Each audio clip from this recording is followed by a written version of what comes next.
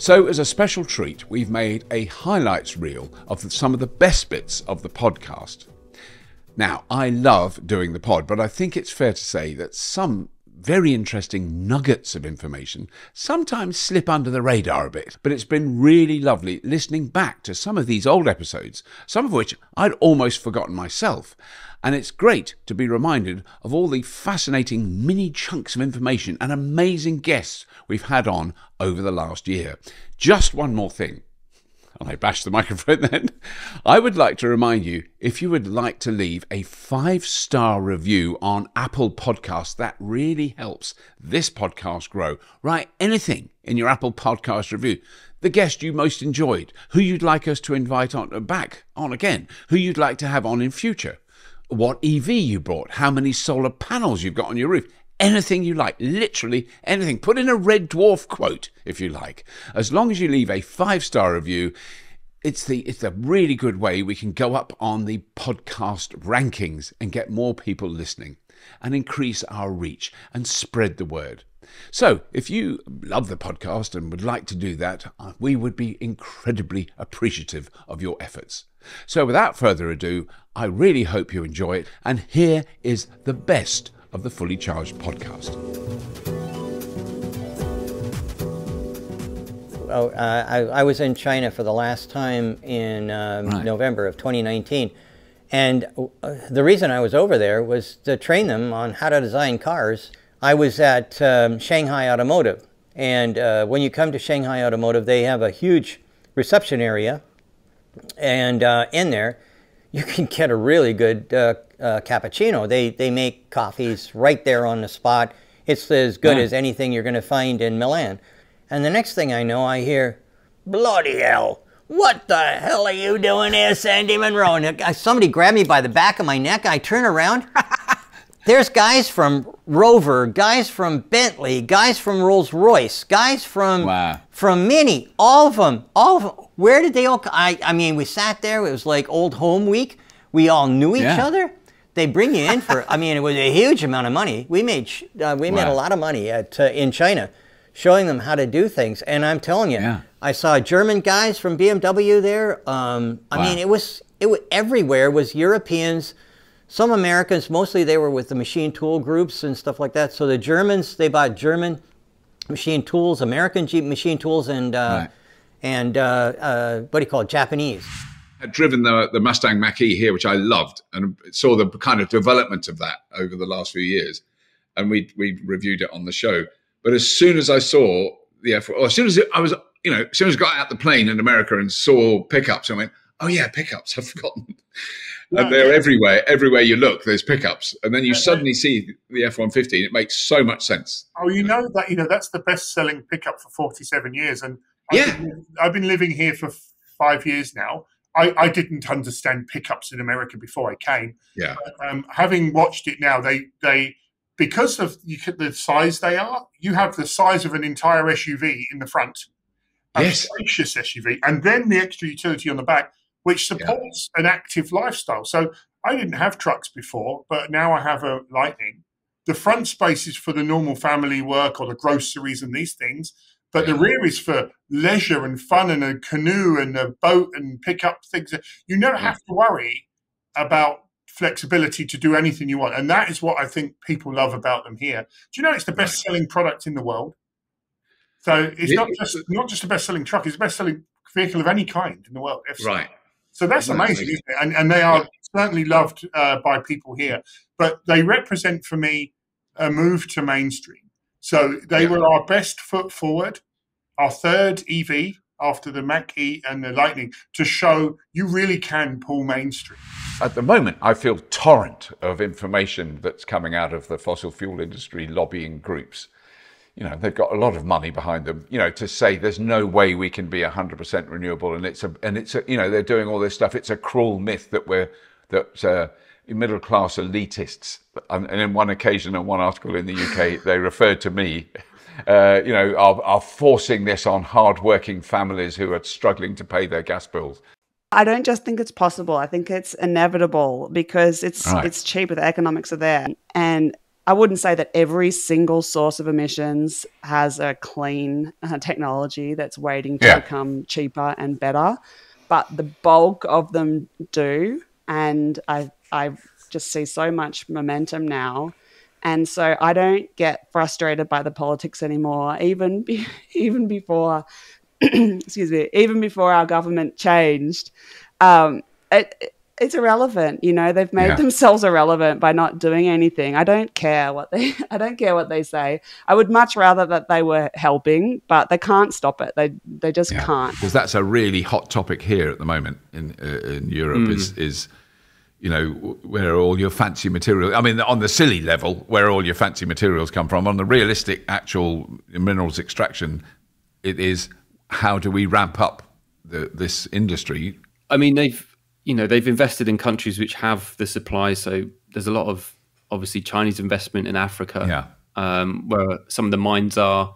You know, they've secured the supply chain, right? Because I don't know how many battery factories are in China, but almost all of them are in China. That's the best way of describing it.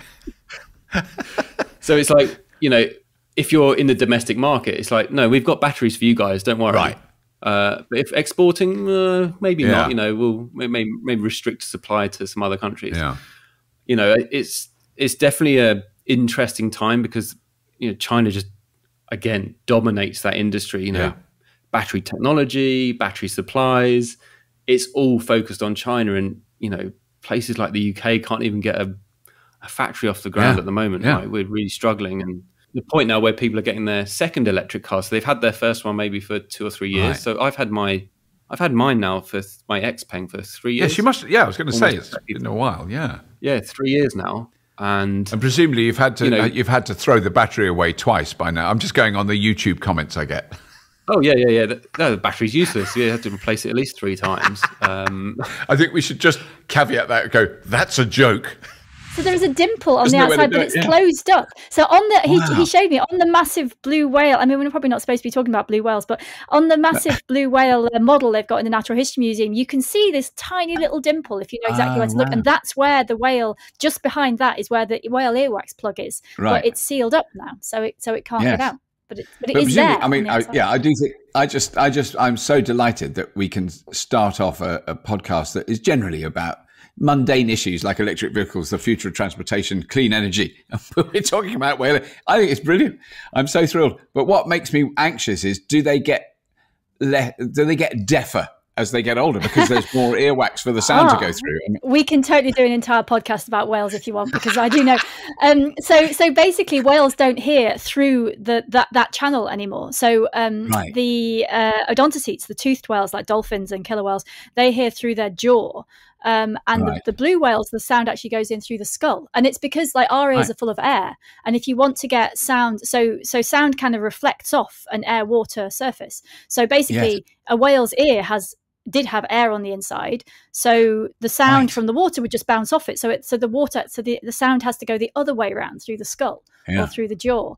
So and actually we do that when we're underwater. So next time anyone dives into a swimming pool or into the ocean, the sound goes a bit weird. It kind of goes like louder and sort of muffled. Well, we're hearing through our jaw because there's a little pocket of air in our ears. We actually can't hear through our ears underwater. And EPIC to us is really a topic where we feel like with a big push, so if we throw philanthropy, investment, advocacy at it, we can get the ball rolling, something that doesn't have a lot of momentum, get the momentum up, or at the other end of the scale, something where with a big push, we can just kind of get it done. And as you've observed, I mean, EVs must be the lowest hanging fruit in Australia in terms of where a big push could get something done. Like, we have the highest take up of rooftop solar in the world, yet we import all of our oil. We have pretty expensive oil relative to a lot of the rest of the world, but we've got super cheap renewable energy as well. So for energy for a million different reasons, EVs are a no-brainer in Australia. And yet at the beginning of 2022 we found ourselves stuck in a position where less than 2% of new cars sold were EVs. We didn't have any federal incentive schemes to get EVs on the road. We're one of, I think it's just us and Russia that don't have fuel efficiency standards. Like, there's a whole lot of reasons why. Australians I've just, because I didn't know that is an extraordinary fact. You need vehicle to load and vehicle to grid and those things to do well. There are lots and lots of these companies, and it's like, it's the beginning of a new race in a way. I think 2023, 2024 is almost like the starting guns going off. Who's in position, and some others will be in a strong position. And it's not to say there won't be some more entrants. I saw Sony and Honda's kind of vehicle at CES. I'm very skeptical about that personally, but there might be some. There might just be about time for some more runners and riders to enter this race as well. But it makes such sense. That was the thing that caught my eye. You went, well, Sony, incredible experience in electronics, in software, in battery management, in all that microelectronics. I mean, they're for decades and decades, way ahead of very often. We use Sony cameras all the time. That's what the camera crew like using. Japanese era of domination with electronics and car making is now decades old. And that's the reality. I was watching Tokyo Vice recently on the BBC. I think it's an HBO series, which goes back to the sort of 1990s Tokyo and the Yakuza and all the rest of it. And that's an era I know well. It's the era of tape cassettes and all those kind of high-end electronics, those great-looking cars. But that is now, I'm sad to say, I'm aging myself, I'm aging you. That is 30, 40 years ago. Technology is getting faster and faster. And it seems to me that Japan finds itself in a extremally invidious position as regards the next wave of technology. Australia's energy future is, you look, where I live is a very, very crowded, damp island in Northern Europe, and there's not a lot of space. But the one thing we have, the massive advantage we have in this country, is our coastal waters, which are owned by the Crown. The King owns them, and the scale, because it's out of the general public eye. If you live in a city in the UK, you're really not aware of the sheer gargantuan scale of offshore wind and of what's going on now. I mean, they are mind-bogglingly huge. So we're very regularly, we're between 20 and 60% wind powered now, depending on the day. Yeah. Today we're about, I just checked before I called you, we're about 35% powered by wind at the moment. And what that's done is completely decimate coal in the first place. So really coal has been replaced by wind and gas. Yeah, and the other thing we've got, and I don't want to be boastful or anything like that, is a lot of sunshine. So a little bit more than what you've got in England. So, all right, don't rub it in. but basically, what that means in Australia, you've got rooftop solar. So it's the panels on people's rooftops, which is actually pushing out coal and pushing out baseload and just changing the whole game. So we've got one state, South Australia. I know you've been there because you've been there to their wonderful WOMAD festival. We saw in the distance there a few years ago. South Australia is now running 66% wind and solar over the year. That's an average over the year, 66% wind and solar. It's unheard of anywhere in the world. And this is like an isolated grid. It's got one connection into Victoria, which was actually down last week. So even when it was completely isolated, it still ran 66%. It has days when rooftop solar in the state basically accounts for almost the entire demand in the state. Are you bothered by the fashion side of cars and what cars say? And I've always had that problem. I've always thought, when I had a R32 Golf and I'd stop at the motorway services and I'd get out, I didn't think, people think I'm cool because I'm getting out of an R32. People think I'm an absolute tosser because I've got this dreadful car with silly exhaust pipes. I mean, we're going back 20 years nearly. So I've never had that thing that I would feel proud when I get out of a car because look what it says about me. I don't think that's never worked for me. And when I see other people, I see a man get out of an EQS, I'm basically just full of bitter jealousy. I don't like him. I think, you swine, why can you have one of those? Why can't I? Yeah, your car does say something about you, doesn't it? I think there are cars that I look at and that car just says to me, you don't know cars, and you've just chosen that because you thought that was the right thing to choose. No, you're absolutely right. And that is the problem with a lot of the big high-end expensive stuff, right? Is even if you really want one, even if it's really lovely, you don't really want to be seen in one because it's just downright obnoxious. Yes. Yeah. Yes, I think if I had one of those, I would put on fake beard and dark glasses and a hat before I got out of it. just so no one knew. But then, here's what we went on to then, because I think it is interesting. So if we move into a world where, we're never going to be in a world where no one has private cars, but if we move into a world where a lot of people are very happy using a really good car sharing scheme, with a wide range of cars that are easily available, that are in your neighborhood, that are electric, that have somewhere to park and charge, the stuff that I saw in Utrecht, that kind of scheme. Well, I think this is a kind of overlooked, potentially exciting upside of a car sharing future. Audi released these crazy electric concepts a few years ago. I forget the names of them, but they came as a set, and they were all designed with car sharing in mind, and they were all really extremely designed for one thing. So one was very comfortable for long distance motorway driving. One was like a dune buggy for off-road adventuring. And one was a little tiny city car that was really small. And the thinking behind this is, in a car sharing world, you just pick what suits you that day. And within that, you actually might get to experience a whole array of different sorts of cars, because you're going on holiday for the weekend. You're like, let's get something cool. You're going into the countryside for the weekend. You go, let's get something with giant off-road tires and big suspension. Imports of gas and oil are from Russia, quite a low amount. Absolutely. It's still some billions of pounds a year. It's not like it's not like 40 quid. No, absolutely. I mean, for people listening, if you actually want to think about where the molecules that come out of your gas hob, if you have one, where do those come from? So right now, the bulk of those are coming from the North Sea, but obviously that's a depleting continental shelf, and Norway.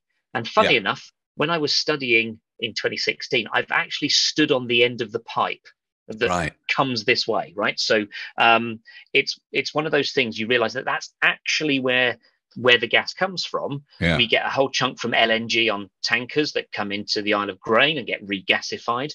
But the bulk of it comes from Norway and the North Sea, and the difference comes in from liquefied natural gas on ships. I've often seen people do why don't we just make our own? Let's start fracking. And then you kind of go, well, one, it's going to take time to create an industry. Two, our geology, you could get a bit of gas from that, but that's an awful lot of disruption for actually very little volumes. But also that price of gas that comes out of the ground, it would meet a global or a pan-European gas price. So it doesn't matter whether you make it here. It doesn't mean that we get it cheaper because we get it out of the ground here, right? And it's one of those things. You're stuck really. You want the ability to trade globally. But the counter to that is you kind of want to keep your own for yourself. Well, but you can't have both of those things. From Ford, they were just the PR department at Ford who were explaining how their TV commercial that they showed at the Super Bowl, how people responded to that. And it wasn't the man driving up the roughy track or the woman going shopping. It was the guy when there was a power cut and he turned his house lights back on. And they said that was just an extraordinary response they got from that people wanted that aspect of the vehicle, way more than anything else, which is... it's definitely become one of the most compelling features. And we've been, the advocates have been sort of nudging toward this for a very long time. I mean, even back, 10 years ago almost, I was with a whole bunch of Nissan Leaf drivers in Japan, and the drivers were from around the world, and they were going, we would love to have vehicle the to inverter vehicle box to house that you use in Japan all day long. And Nissan said, no, we just don't see a market in the US or anywhere else for this, and they won't pay for it. And yet it's been one of the most compelling features. And whether you live, in our case, on the West Coast where you have wildfires and earthquakes, or on the East Coast with storms and a lot of the central areas of the country. Or Texas where there's snow. Or Texas, I mean, certainly that became, I think, I mean, in some ways I think that was a useful inflection point in the psychology of folks of, here's yet another massive chunk of the country that is subject to these power cuts. And the psychological option to have that resilience is very compelling to consumers in a way that automakers just didn't notice before. You can imagine, I've been making this show now for 12 years, the amount of times I've been told there's not enough lithium for all your fancy electric cars. I can't, if I had $1. You want to hear it one more time? Yes, go on then, tell me. There's not enough lithium. But I mean, this was a problem that I identified back in 2018. Lithium is one of the battery metals that goes into a battery, right?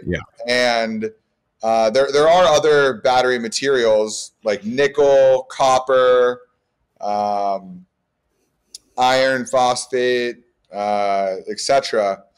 But lithium is a common denominator amongst all battery types. And as opposed to those other metals, lithium has no other huge application, right? So copper is used in a lot of different things. Nickel is used in a lot of different things.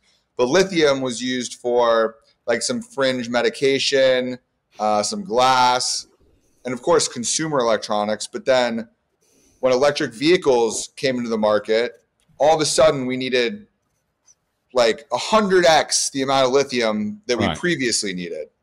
And whereas all of those other metals had robust manufacturing and production processes, lithium didn't have that. The total global production of lithium was like under 100,000 tons per year. And then essentially overnight, every single auto manufacturer decided they were going to electrify their fleets and go to EV. And we need 100x the amount of lithium that we are currently producing. So the manufacturing methods were not equipped to be able to produce that amount. And that's what Energy X is focusing on, a paradigm shift of a new disruptive way that can produce more lithium in greater abundance, more efficiently, and more cost effectively. We would discuss, the company that makes exactly that, the sway bar. And they used to be brilliant, but now they've really got... I can't even see what you're talking about. It's underneath the car. I couldn't point to it if you showed it to me. Picking it out of a lineup of parts, I wouldn't know what it is. So my take, and the reason I evolved from just really focusing on the data to what I do now is because I realized, and this is a harsh reality for someone like me whose life and career has been dependent on data, is people aren't convinced of things by numbers. We are humans are moved and called and change their mind from emotion. And so this is where storytelling is the key. Right. You can watch a documentary on something and how it's done can completely change your perspective on the world. That's incredible. But I could throw statistics at people all day long about stuff and it just doesn't matter. So that's why I kind of evolved my content in that way, because my whole goal is just to get people excited about electric cars. So that way they'll get into one, whether it's a $100,000 Porsche or whether it's a used Nissan Leaf, whatever it is, showing the joy of going electric is really what it's about. And I try to bring in data and comparison and structure things, but really it's the emotion and the story that I think get people excited. But three of our buses are 1.2 megawatts. 1.2 exactly. Yeah. 3 buses. Of available power. I mean, I don't know if you know about that. It's the federal government in the USA are doing that with their school bus fleet. So I do know, yes. Yeah, which is very interesting because I didn't realize. I remember the very first visit when I visited the United States, I was staying with friends in New York State, and their children, I'd never seen it in real life. I was so excited. It shows how nerdy I am. Their children got on a yellow school bus. I'd never seen one in real life, so I ran out the front of the house to see them get on the yellow school bus, and it drove off. But I also remember a big cloud of diesel coming out the back of that bus, when it drove away, which all those kids were surrounded by. But but that makes so much sense. And when you explain that to people who don't know, so those buses, they're really busy, and it's vitally important that they're reliable and they're on time, and they pick loads of kids up and they take them to school, and then they go back to the depot where they do nothing for the next 7 hours, nothing at all. They just park there doing nothing, and then they have to go and pick the kids up and take them home, and then they do nothing all night. It's a really good example. And what I smile about with the school buses, and I'm really glad they're doing it, but it's pulling at people's heartstrings. Yeah. Here are my kids and they're, it's polluting.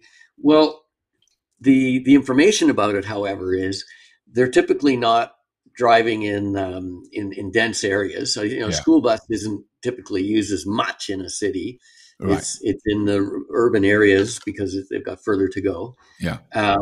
They don't drive many kilometers every day. Yeah.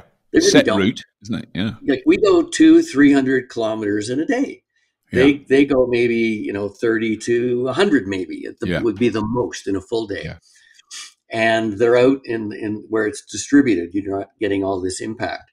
So, but they have a lot of heartfelt energy and attention because it's the kids. Yeah. Well, so is all this. This is our next generation and the one after. I don't know about your kids, but mine are fed up with us. Yeah, no, and rightly so. The logistics and the cost and the people involved to install all those. I'm not talking about the hubs, just the replacement charges on the motorway network. We did them all, I think, in about 10 months. We changed all of the charges on 85% of the motorway in 10 months. In fact, most of them we did in 6 months. And it took a little while to kind of work through the other niggles of some of the contracts that we inherited. But yeah, we got them all done. And in addition to that, have now got seven electric super hubs live as well, which is what we call groups of 6 or 12 350 kilowatt chargers. So is there a differentiation between that and, say, the hub at Braintree, the one in Norwich? Are you including those in that figure? Because those are sort of that's in addition. Yeah, and that's the model that we're rolling out across the motorway network. Everything we did in replacement of the existing chargers was really only seen as a sticking plaster. For just fixing materially the issue so that people could actually have the ability to charge any of the 85% of the motorways services we have chargers, and do so without any stress and anxiety. Of course, there aren't enough of those chargers. So the real plan has been to, how can we as quickly as possible, reinforce those. So we leave them where they are, and then we put in another, 6 or 12. And actually, we think we probably need to put in a lot more than 12 at certain sites already. Exeter, a year ago, we had 2 chargers that didn't really work very well. We then fixed those with 2 chargers that do work very well. We then added a further 12 350 kilowatt chargers. And, the kind of May bank holiday had people tweeting me going, guys, the chargers are all full. Can't you put some more in? Wow. So, it's really staggering progress. But it also feels that we've only really just got started. Why is the UK doing so badly, if you like? Why is the UK so exposed to what is, it's not just high UK gas prices. Gas prices are high, have gone up everywhere. But the UK is, almost uniquely exposed to high gas prices, and that's for a number of reasons.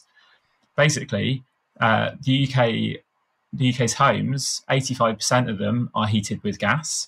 Yeah, that's very high. Somewhere like the Netherlands is similar, but most European countries are much, much lower. So, so France or Germany, well below 50% of homes use gas for heating. The European average, again, is much lower. Then, on top of that, you've got the fact that the UK's housing stock is old and leaky. We're not unique in having old housing stock, but we are fairly unique in having failed again and again over the last decades to actually make progress on making them less leaky, more cozy, to, and cheaper to run. So energy efficiency policy has just been a total void for a long time. And then on top of that, the UK gets a very high proportion of its electricity from gas as well. So like 40% of our electricity comes from gas. And again, places like Germany and France, way, way, way below that. And so we kind of got this triple whammy, which means when there's high gas prices, we're incredibly exposed to that. And that's obviously a big problem. And then on top of that, there's the issue you mentioned, which is that electricity prices across the board are set. It's basically called it's the marginal generator. So if demand increases, another power station has to switch on. And the last one to switch on, the marginal generator, sets the price for all of the electricity sold during that settlement period. So each half hour, effectively, you kind of settle up, and the demand and the supply is balanced, and we pay for all of that. The other main type of hydrogen comes from fossil fuel, and particularly from gas.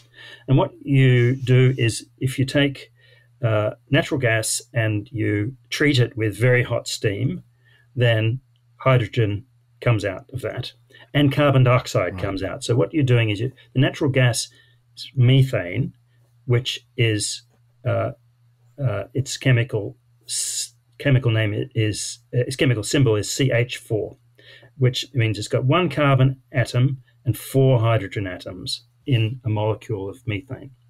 So when you treat it with hot steam, the hydrogen goes off one way and the carbon gets bonded to oxygen and goes off as carbon dioxide. Normally, that carbon dioxide just goes into the atmosphere when you make methane.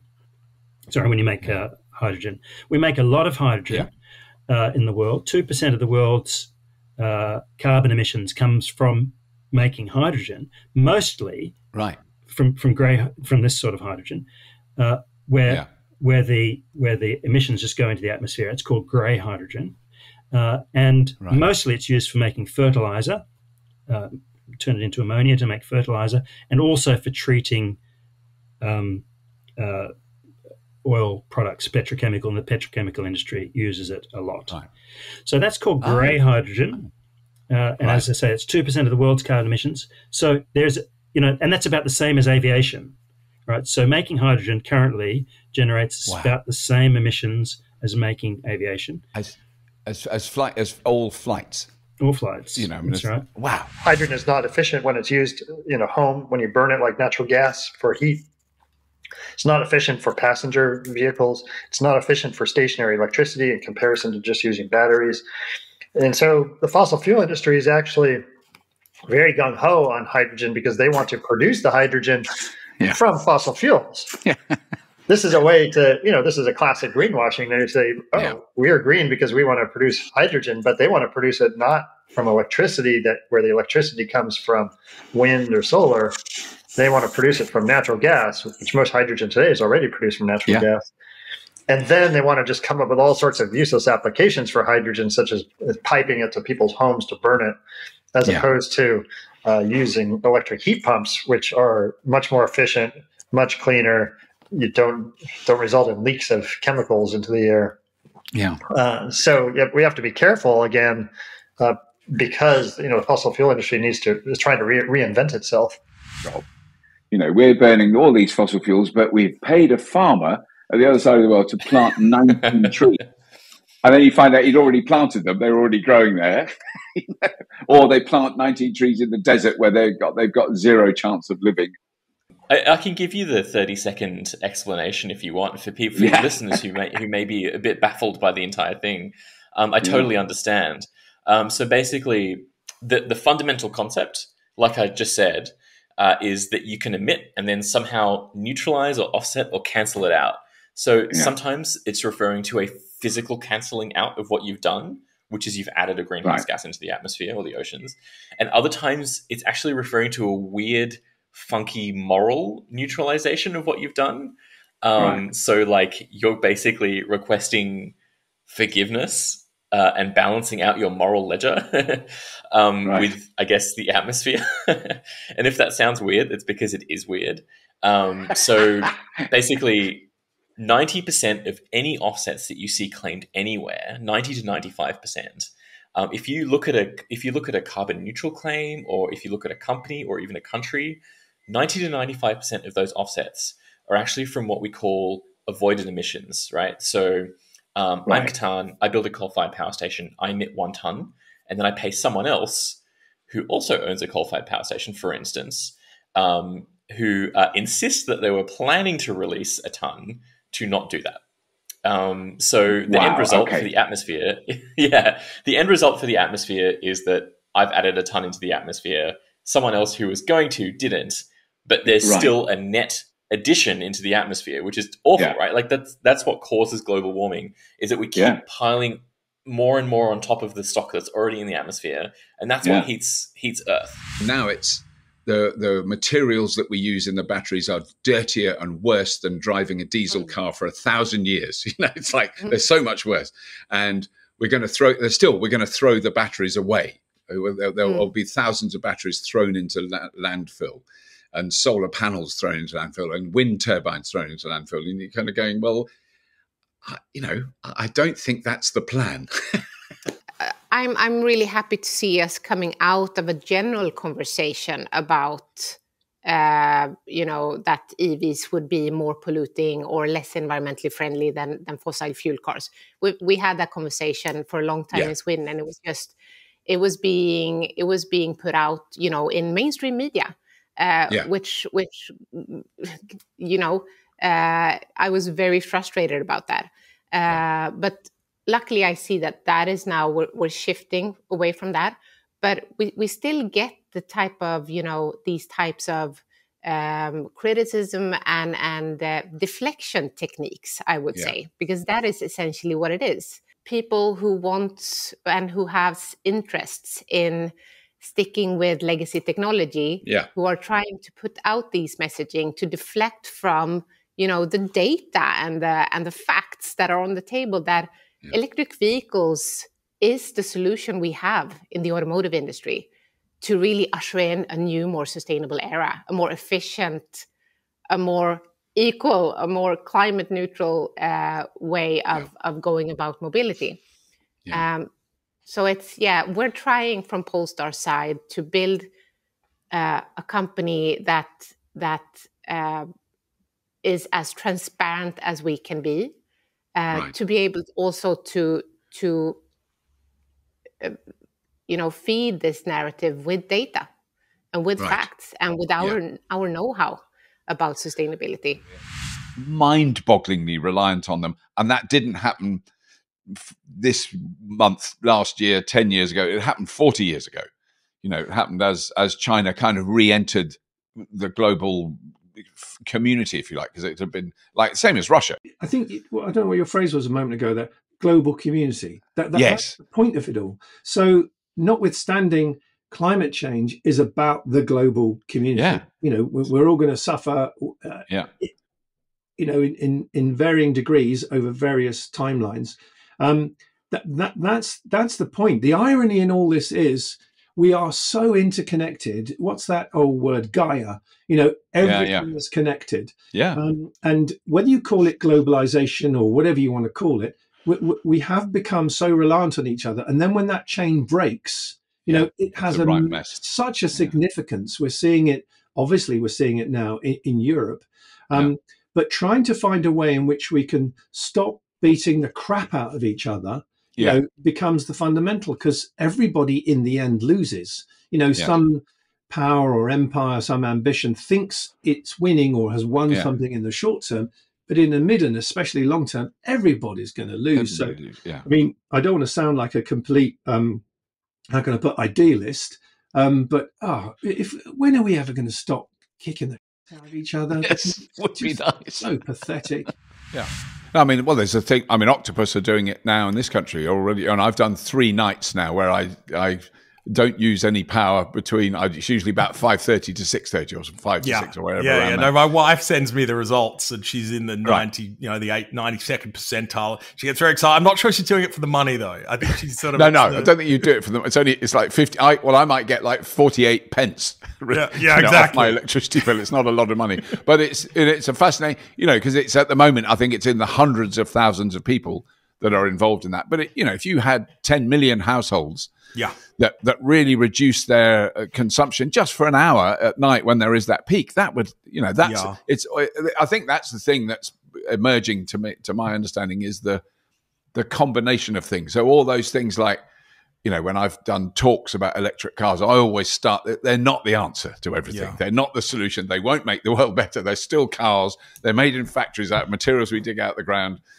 It's just that when you cycle behind one, you're not breathing in toxic gases. The place that gives me the most confidence in the energy transition where I see that is graduate recruiting. It was, as you say, in the 1990s, the sharpest graduates did not go and work for utilities. Didn't want to go in the energy. No. You go and work for Shell. You go and work for BP. You go on an oil rig in Nigeria, and you build your way up through this international the biggest companies in the world.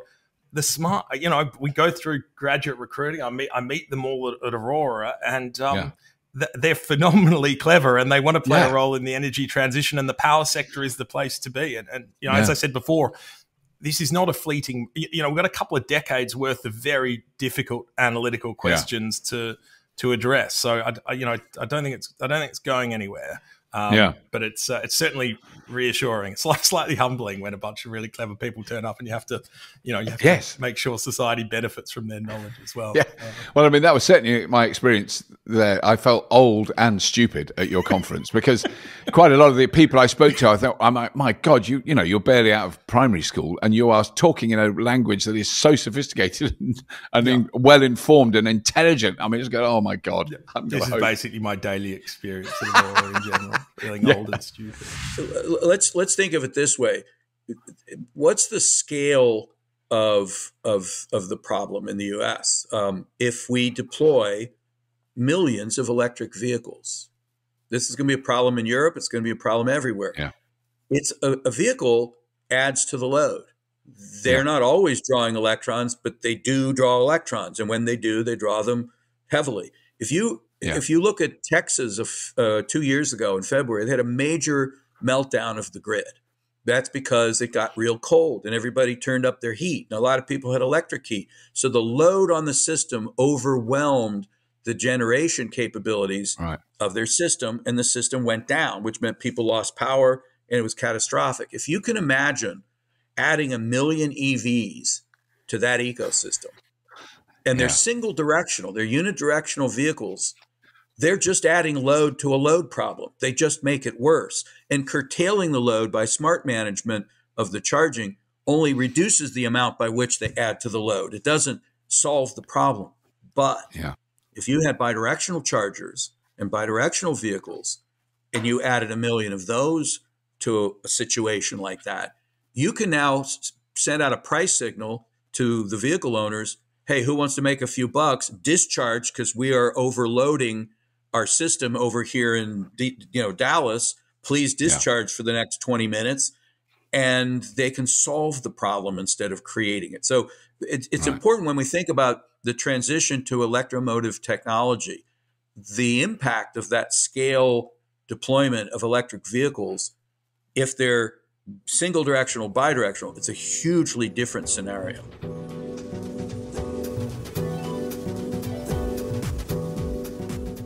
So there we have it. What a long list of amazing people we've had on the podcast. I really hope you enjoyed that. If you do, let us know, because we could do more. We've certainly got plenty more material to choose from.